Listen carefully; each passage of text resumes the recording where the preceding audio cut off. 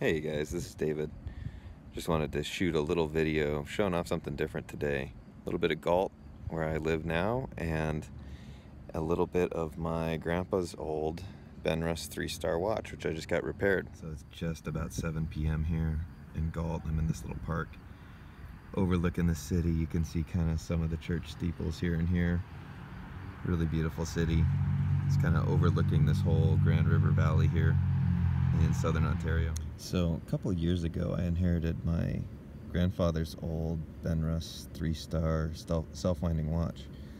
He was a Alaska pioneer, went up to Alaska way before statehood, flying bush planes, flew for Wien Airlines. He was one of the main guys at Wien, actually.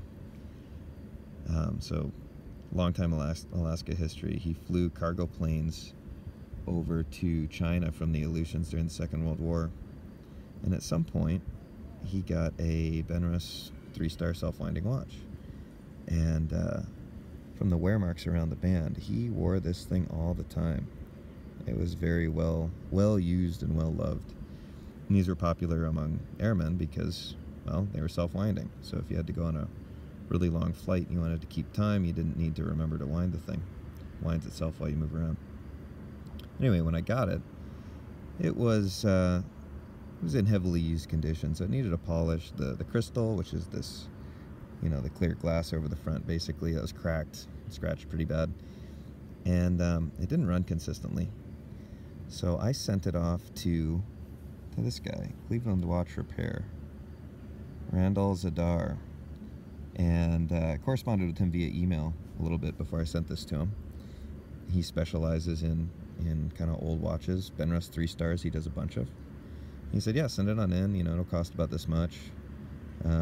If anything weird is going on, I'll let you know, and we'll take a look at it. So I sent it in, he took it apart, sent me an estimate, gave me a like a lead time on it. I think it was like 12 weeks, something like that. And when he got around to it, he sent me pictures of all the process, which was really cool. Taking all the action out, all the gears, all the movement and everything, cleaning all of it, and then sent it right back to me in absolutely gorgeous condition. Really, really cool. And holds time amazingly well now.